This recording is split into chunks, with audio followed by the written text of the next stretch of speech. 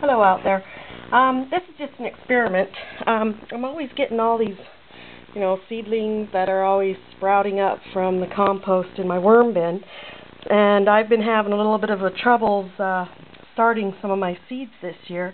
I don't know if it's just because I haven't been paying enough attention to them, or if the seeds are too old or what, but I thought I'd try this experiment, strange as it may sound. What I did is I took a bunch of toilet paper rolls, cut them in half, stuck them down in the soil, and stuck my seeds in there. And of course I've written down on paper what I've planted in which tube.